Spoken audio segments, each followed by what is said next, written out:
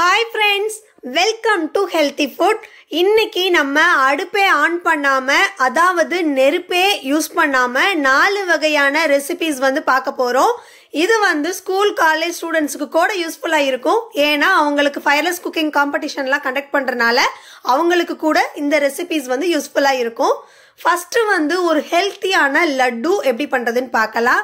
இது அவல் இருக்கு இல்லையா, அவல் வெள்ளை அவல், இன்னொரு கலர் இருக்கும், பிரவுன் கலர் இருக்கும், நீங்க எது வேணாலும் எடுத்துக்கலாம். இதை நல்லா பொடி பண்ணி எடுத்திருக்கேன். இது 1 கப் நான் போட்டேன். நான் ஒரு டம்ளர்லயோ இல்ல ஒரு கப்லயோ மெஷர்மெண்ட் வச்சுக்கோங்க. அது நான் 1 கப் அவலை எடுத்து இந்த மாதிரி பொடி பண்ணி உள்ள சேர்த்திருக்கேன். இப்போ இதுல தண்ணி சேர்த்துட்டு இதை நல்லா மிக்ஸ் பண்ணிடுங்க. தண்ணியுடைய அளவு நிறைய சேர்த்திராதீங்க, அப்புறம் ஒரு மாதிரி உருண்டை பிடிக்க வராது, நிறைய கொலகொலன்னு ஆயிடும். நான் 1/2 கப் அளவுக்கு, எனக்கு 1 கப் அவலுக்கு 1/2 கப் அளவு எனக்கு தண்ணி தேவைப்பட்டது. நீங்களும் அந்த ரேஞ்சில் சேர்த்துக்கோங்க. இப்போ தண்ணி ஊற்றி நல்லா மிக்ஸ் பண்ணியிருக்கேன். அதிகமாக ஊற்றாமல் கொஞ்சம் கொஞ்சமாக ஊற்றி நல்லா கலக்கிடுங்க. ஏன்னா இதை இப்போ நம்ம ஊற வைக்க போகிறோம். இப்போ இருக்க ஈரப்பதத்தை விட ஊறினதுக்கப்புறம் இன்னும் கொஞ்சம் ஈரப்பதம் அதிகமாக இருக்கும். இதை ஒரு மூடி போட்டு மூடி 5 நிமிஷம் வச்சிடலாம். அடுத்ததாக பிரெட்டு, நான் 2 பிரெட் எடுத்திருக்கேன். 2லேருந்து 3 பிரெட்டு நீங்கள் சேர்த்துக்கலாம். இதை மிக்சியில் இந்த மாதிரி பொடியாக அரைச்சி எடுத்துக்கோங்க. ஸ்கூலில் காம்படிஷன் அப்படின்னா நீங்கள் இதெல்லாம் வீட்லேயே அரைச்சி ஒரு டப்பாவில் போட்டு கொடுத்து விட்டுருங்க. அடுத்தது வெல்லம், மண்டை வெல்லம், இதை மிக்சியில் அரைச்சி எடுத்துக்கலாம். நீங்கள் மண்டை வெல்லத்துக்கு பதிலாக கரும்பு சர்க்கரை யூஸ் பண்ணுறதுனா அப்படியே யூஸ் பண்ணிக்கலாம். நான் அது வெல்லம் இருக்கிறதுனால அதை அரைச்சி எடுத்திருக்கேன். இப்போ 7 நிமிஷம் ஆயிடுக்கு. இப்போ நம்ம அரைச்சி வச்ச அந்த பிரெட் தூள் எல்லாத்தையும் 1 by 1 சேர்த்துக்கலாம். வெல்லம், நீங்கள் நாட்டு சர்க்கரை யூஸ் பண்ணீங்கன்னா நீங்கள் அரைக்க தேவையில்லை, அப்படியே சேர்த்துக்கலாம்.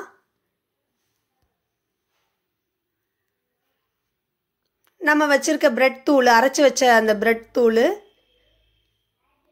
இப்போ இது எல்லாத்தையும் நல்லா கலக்கிடுங்க.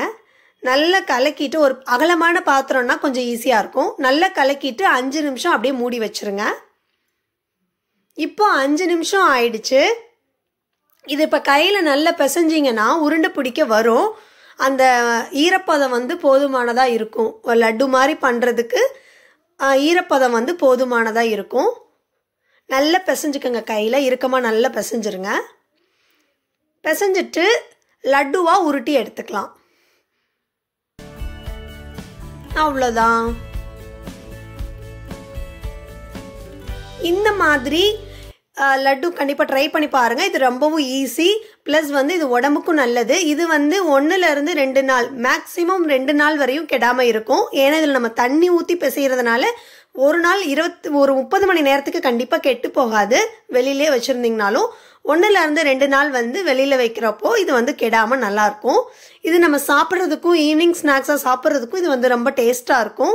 நீங்கள் வேணும்னா இதில் தேங்காய் துருவல் கூட சேர்த்துக்கலாம். இது ரொம்ப டேஸ்ட்டாக இருக்கும். நீங்கள் கண்டிப்பாக ட்ரை பண்ணி பாருங்கள். அடுத்ததாக சூப்பராக இருக்குங்க, பிரெட் ரோல் பண்ண போகிறோம். இதுக்கு பிரெட் அண்ட் ஜாம் இது 2 மட்டும் இருந்தால் நம்மளுக்கு போதும்.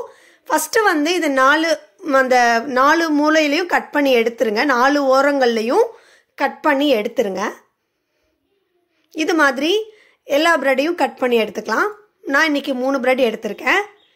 இப்போது இதை சப்பாத்தி தேய்க்கிறோம் இல்லையா, அதை வச்சு நம்ம தேய்ச்சி எடுத்துக்கலாம். இது தேய்க்கையில் ரொம்ப வேகமாக அவசரமாக தேய்க்கக்கூடாது. பொறுமையாக அழுத்தம் கொடுத்து தேய்க்கணும். ஓரங்களில் எல்லா இடத்துலையும் ஒரு சைடு திருப்பி போட்டு தேய்க்கணும்னு அவசியம் இல்லை, ஒரே சைட்லேயே தேய்க்கலாம். ஆனால் இது ரோல் பண்ணியில் ரொம்ப வேகமாக ரோல் பண்ணிங்கன்னா பிஞ்சு போயிடும். ஸோ அந்த மெதுவாக பண்ணணும், அழுத்தம் கொடுத்து மெதுவாக எல்லா எட்ஜில். இப்போ ஃபஸ்ட்டு நடுவுலலாம் பண்ணிட்டீங்கன்னா ஓரங்கள்லாம் அழுத்தம் கொடுத்து பண்ணணும். இது மாதிரி எல்லாத்தையும் பண்ணி வச்சிட்டேன். இப்போ ஜாம் அப்ளை பண்ணிடலாம். சும்மா தான், நம்ம ஒன்றும் பெருசாக இல்லை, வீட்டில் இருக்க ஜாம் ஏதோ ஒரு ஜாம் அப்ளை பண்ணிக்கோங்க. ஹோம்மேட்னா ஹோம்மேட், அப்படி இல்லைன்னா கடையில் வாங்குகிற ஜாம் ஏதோ ஒன்று அப்ளை பண்ணிக்கோங்க. ரெட் கலர்னால் கொஞ்சம் நல்லாயிருக்கும். இப்போ இந்த மாதிரி நான் அப்ளை பண்ணிட்டேன். இப்போ இதை ரோல் பண்ணிடலாம். உங்களுக்கு நடுவில் இப்போ ஃப்ரூட்ஸ் வேணும்னா இப்போ ஃப்ரூட்ஸ் வச்சுட்டு அப்படியே ரோல் பண்ணிக்கலாம். இந்த இடத்துல நான் மோஸ்ட்லி என்ன பண்ணலான்னா வாழைப்பழம் இருக்கு இல்லையா, அதை வந்து நீண்ட வாக்கில் சைஸில் 2ஆக கட் பண்ணி அதில் பாதியை கட் பண்ணி ரோல் பண்ணிங்கன்னா கரெக்டாக இருக்கும் இந்த ரெசிபிக்கு. நீங்கள் வேணும்னா கிரேப்ஸ் எது வேணாலும் உள்ளே வச்சு ரோல் பண்ணிக்கலாம். வாழைப்பழம் வச்சிங்கன்னா அதை கட் பண்ணுறப்போ ரொம்ப ஈஸியாக இருக்கும், பார்க்குறதுக்கும் அழகாக இருக்கும். இது மாதிரி எல்லாம் ரோல் பண்ணி முடிச்சிட்டோம். இப்போ கட் பண்ணிக்கலாம். நீங்கள் வந்து இதை அப்படியே 2 அப்படியே பெரிய ஸ்லைஸாக பெரிய ரோலாக கூட நம்ம கட் பண்ணிக்கலாம். நம்ம வந்து உங்களுக்கு பெரிய சைஸாக கட் பண்ணுறப்போ நீங்கள் அந்த ஆக்சுவலாக அது காம்படிஷன்ஸ்லாம் வைக்கிறப்போ கொஞ்சம் டிஸ்பிளேக்கு கொஞ்சம் சுமாராக இருக்குதுன்னு நினச்சிங்கன்னா இன்னும் கொஞ்சம் குட்டி குட்டியாக கூட நீங்கள் கட் பண்ணிக்கலாம். நம்ம வேணுங்கிற ஷேப்பில் கட் பண்ணிக்கலாம். இந்த மாதிரி சின்னதாக கட் பண்ணிவிடுங்க. கட் பண்ணையில் கொஞ்சம் பொறுமையாக கட் பண்ணுங்க, பிஞ்சு போகாமல் இருக்கும். அப்போ தான் இந்த மாதிரி கட் பண்ணிக்கலாம். நான் ஏற்கனவே கட் பண்ண பிரெட்டை எடுத்து கட் பண்ணிக்கிறேன்.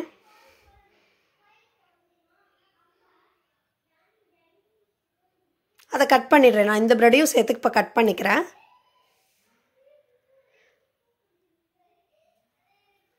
இங்கே பாருங்கள், பார்க்கவே சூப்பராக இருக்கும். இது வந்து நீங்கள் வீட்டில் பிரேக்ஃபாஸ்ட்டாக செய்யலாம். செம்ம டேஸ்ட்டாக இருக்குங்க. நீங்கள் குழந்தைங்களுக்கெல்லாம் ரொம்ப பிடிக்கும், பாப்பாவுக்கெல்லாம் இது ரொம்ப பிடிக்கும். நான் நார்மலாக வீட்டிலேயே இந்த ரெசிபி வந்து பண்ணுவேன். நீங்கள் காம்படிஷனில் பண்ணுறனாலும் பண்ணலாம். சாப்பிட்டு பார்க்க ரொம்ப டேஸ்ட்டாக இருக்கும், யம்மியாக இருக்கும். நீங்கள் வேணும்னா நடுவில் ஒரு ஃப்ரூட் வச்சு கட் பண்ணிங்கன்னா இப்போ சென்டரில் இந்த ஃப்ரூட் வந்துடும். செம்ம டேஸ்ட்டாக இருக்குங்க. நீங்கள் கண்டிப்பாக இதை வந்து ட்ரை பண்ணி பாருங்கள். வீட்டில் நீங்கள் பிரேக்ஃபாஸ்ட்டாக கூட சிம்பிளாக பண்ணுறீங்க இல்லையா, அன்னைக்கு வந்து இதை பண்ணலாம். குழந்தைங்களுக்கு அவ்வளோ பிடிக்கும். நீங்கள் ஜாம் வந்து வீட்லேயே தயார் பண்ணி யூஸ் பண்ணிங்கன்னா கண்டிப்பாக இந்த மாதிரி ட்ரை பண்ணுங்கள், சூப்பராக இருக்கும். இது வந்து நீங்கள் டிஸ்பிளேக்கு தகுந்த மாதிரி இப்போ நீங்கள் காம்படிஷனில் பார்ட்டிசிபேட் பண்ணுறீங்கன்னா நீங்கள் கரெக்டாக டெக்கரேட் பண்ணிக்கோங்க. ஏதோ ஒரு லெட்டர் ஷேப்லேயோ இல்லை மேப் ஷேப்லேயோ இல்லை ஹார்டின் ஷேப்லேயோ நீங்கள் வந்து அந்த சின்ன பவுல்ஸை அடுக்கி வச்சிட்டிங்கன்னா சரியாயிடும். சூப்பராக இருக்கும் பார்க்க. அடுத்ததாக வந்து கர்ட் ரைஸ் பண்ணலாம். தயிர் சாதம் பண்ண போகிறோம். இதுக்கு வந்து அவல் வந்து 1 டம்ளர் எடுத்து ஊற வச்சுருக்கேன். நான் 5 நிமிஷம் ஊற வச்சுருங்க. 5லேருந்து 10 நிமிஷம். நான் 7 நிமிஷம் ஊற வச்சுருக்கேன். ஊறினதுக்கு அப்புறமா இந்த மாதிரி வடிகட்டியில் போட்டுட்டு தண்ணியெல்லாம் நல்லா வடிய விட்டுறலாம். இப்போது தண்ணியெல்லாம் நல்லா வடிஞ்சிடுச்சு. இதை சேர்த்துக்கலாம். இது வந்து ரொம்பவும் சிம்பிளான ரெசிபிங்க. இப்போ தயிர் நல்ல கெட்டியான தயிர் சேர்த்துக்கலாம். சேர்த்துட்டு இதை ஃபஸ்ட்டு வந்து இது நல்லா கலக்கிடலாம். நம்ம நார்மலாக தயிர் சாதத்துக்கு கலக்கும் இல்லையா, அது மாதிரி கலக்கிடலாம். கலக்கிட்டு உப்பு தேவையான அளவு போட்டுக்கோங்க. இந்த ரெசிபிக்கு உப்பு கரெக்டாக போட்டிங்கன்னா தான் ரெசிபி நல்லாயிருக்கும், இல்லாட்டி நல்லா இருக்காது. உப்புடைய அளவு கரெக்டாக இருக்கான்னு பார்த்துக்கணும். அடுத்தது கருகப்பில்லு, மல்லி இலை, நீங்கள் வேணும்னா கூடவே இஞ்சி, பச்சை மிளகாய், அப்புறம் வந்து ஏதாவது ஃப்ரூட்ஸ் மாதுளம்பழம் நீங்கள் எது வேணாலும் இதில் வந்து நீங்கள் சேர்த்துக்கலாம். சேர்த்து மிக்ஸ் பண்ணிட்டீங்கன்னா அவ்வளோதான், தயிர் சாதம் ரெடி ஆகிடுச்சு. இதுவும் நல்லாயிருக்கும். நீங்கள் வந்து என்னைக்காவது ட்ரை பண்ணி பாருங்கள். காம்படிஷனில் பண்ணுற மாதிரி இருந்தாலும் நீங்கள் கண்டிப்பாக சின்ன குழந்தைங்களுக்கெல்லாம் இது வந்து கரெக்டான ரெசிபி. ட்ரை பண்ணி பாருங்கள் கண்டிப்பாக. அடுத்ததாக வந்து மில்க் பேடா எப்படி பண்ணுறதுன்னு பார்க்கலாம். இது பெருசாக ரொம்ப ஈஸி தான். பொட்டுக்கடலை இருக்கு இல்லையா, அதை வந்து அரைச்சி பவுடராக எடுத்திருக்கேன். 1/2 கப்பு அளவுக்கு எடுத்திருக்கேன் நான். இதை சேர்த்துக்கலாம்.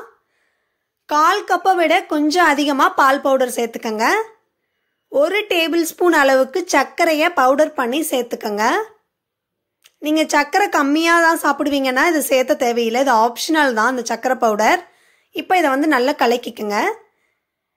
இப்போ வந்து மில்க் மெய்ட் வந்து நான் சேர்த்துறேன். கண்டென்ஸ்டு மில்க் இருக்கு இல்லையா, அதுதான் சேர்த்துறேன். இது வந்து ரொம்ப கம்மியாக தான் தேவைப்படும். கொஞ்சமாக ஊற்றி பிசைஞ்சுக்கங்க. நிறைய ஊற்றிட்டிங்கன்னா அப்புறம் பிடிக்க வராது, ரொம்ப ஒரு மாதிரி பிசு பிசுன்னு ஆகிடும். கரெக்டாக பார்த்துக்கங்க. கம்மியான அளவு கொஞ்சமாக ஊற்றி செய்யுங்க. 1 டேபிள் ஸ்பூன் அளவு தான், அவ்வளோதான். 1 டேபிள் ஸ்பூன்லேருந்து 1.5 டேபிள் ஸ்பூன் அளவுக்கு தான் இது பிடிக்கும். இப்போ பார்த்தீங்கன்னா இந்த மாதிரி ஆகிடும். நல்லா பிசைஞ்சதுக்கப்புறம் கையில் பிசு பிசுன்னு ஒட்டிக்கும்.